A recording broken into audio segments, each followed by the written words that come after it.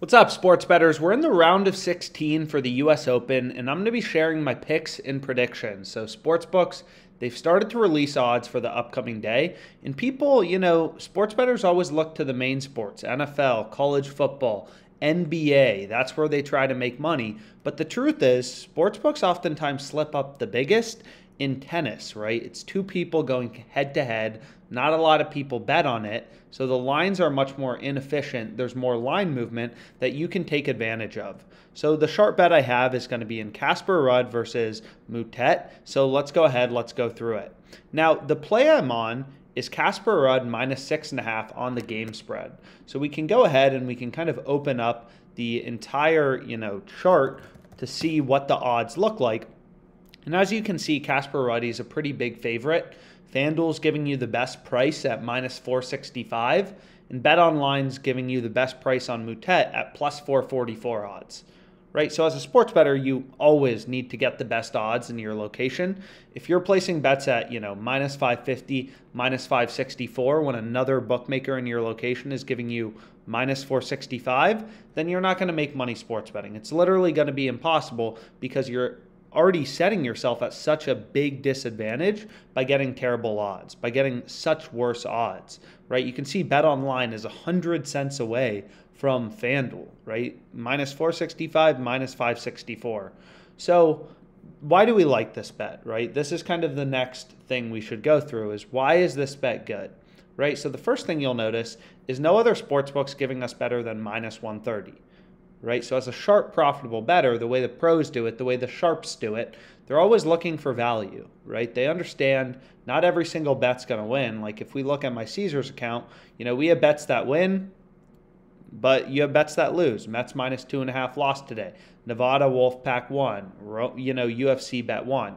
It's not about winning every bet, right? It's about all of your bets having an edge and then placing really just a bunch of bets. You're not going to win every day, but when you have the edge over the sports book and you're finding bets with value, you're guaranteed to win in the long run, right? Just due to the law of large numbers, you're finding bets with value.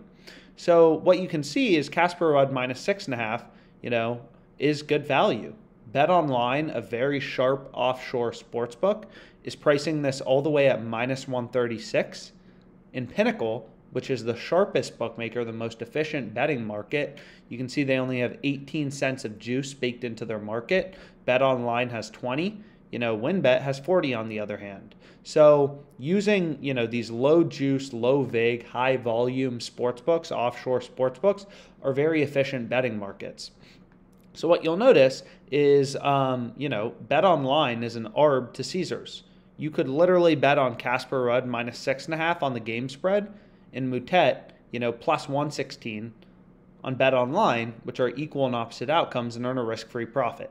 So by definition, we know one of these bets has to be profitable, mathematically profitable.